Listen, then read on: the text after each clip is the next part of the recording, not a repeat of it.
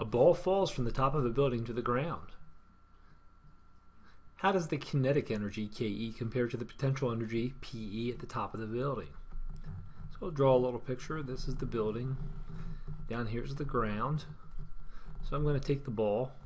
Oh, I'll draw the ball this time. There it is. And we'll grab the ball. There it is, and we're going to do work. It requires an effort to lift it up. It's lifting, lifting, lifting, lifting, lifting, and we're there. And then if we dropped it, it would go boo! It's going to accelerate and fall into the ground.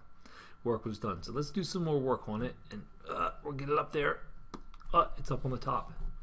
It's in a state of equilibrium. It's not moving. I did work on it, and the ball increases PE.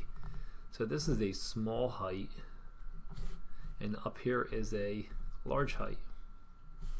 So at the top, the PE is its mg times its big height. Down here, its PE is mg times its small height.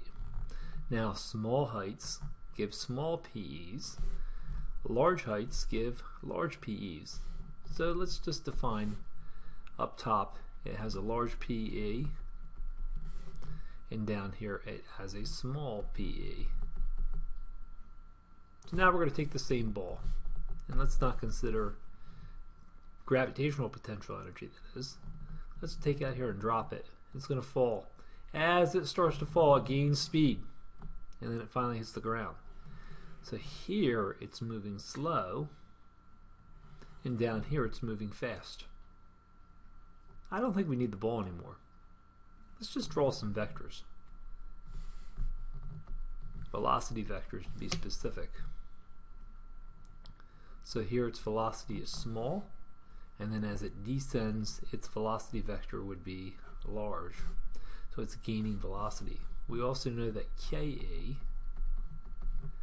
is 1/2 mv squared. So if we have a small velocity, we have a small Ke. If we have a large velocity, we have a large Ke. That's interesting.